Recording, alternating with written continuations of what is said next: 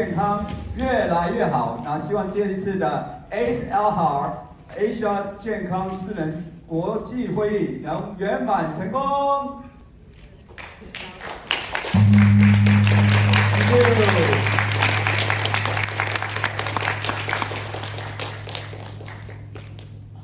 好，请各位长官就座，谢谢。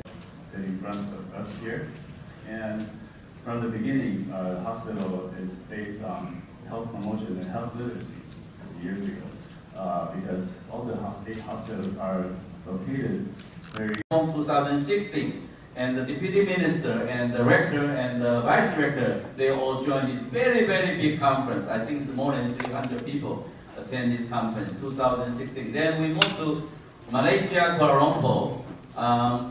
With the 天天书 QPL 能够让民众，那么他提出在的医疗管理要求能够有一个更好的沟通连接，让我们doctor跟patient之间能有一个很好的沟通的平台，也能够让病人更能够精准的了解到问题之所在，也能够让医师能够更准确的掌握到病人的问题。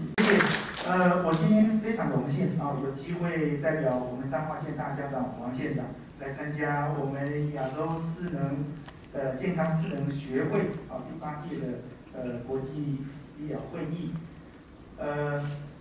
我们彰滨秀传医院这个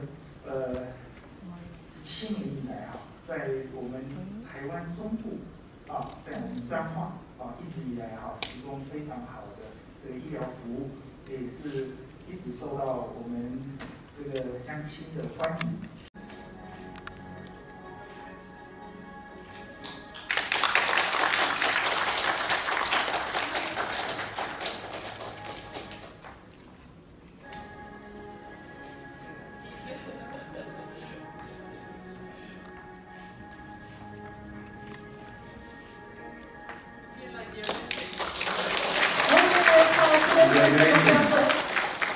I'd like to invite you to present a remark.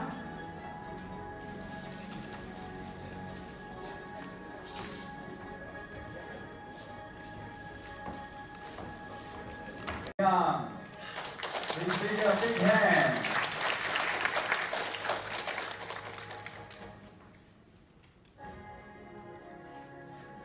Once again, a big congratulations to our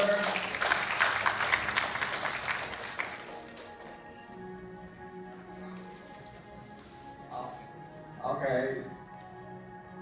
Thank you. Please give a big hand to Dr. Mesang. And now we present like a Dr. Mesang did a big remark.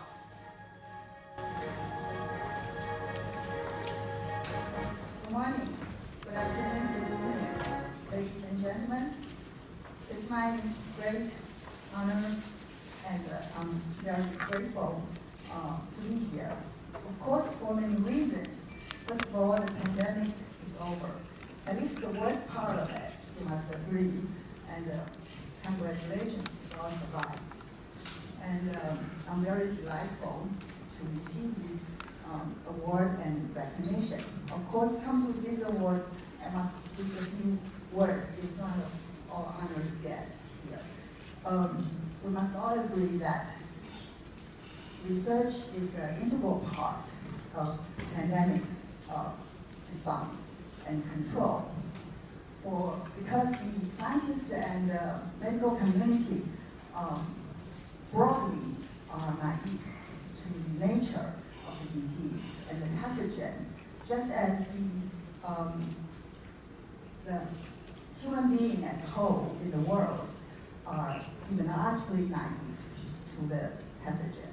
So the scientists have pulled up the sentiment and worked hard around the globe to collect information.